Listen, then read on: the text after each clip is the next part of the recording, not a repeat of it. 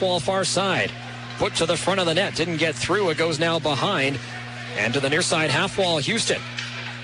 He gets the puck taken off his stick. It goes to the far side, and right there, Jillian Kohler. He's going to take a hit, as that was Ryan Jevne. And now Houston coming in, Patrick. And now Patrick and Jevne are going to drop the gloves here. Right outside the Tigers line, right against the glass. And the linesman looks like they're going to get in the middle of this. Boy, Kohler took a big hit there on the far side. I thought it was clean. Two small guys, because Jevne isn't that big.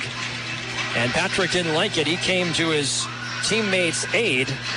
And I think Patrick's going to get the additional two here. Could be. And again, I think those are things. I know you like to stick up for teammates, but when it was I'm like you. I thought it was a fairly clean hit that delivered, and to jump in and have to take a 2-minute extra penalty could be dangerous in these situations, especially in this type of game.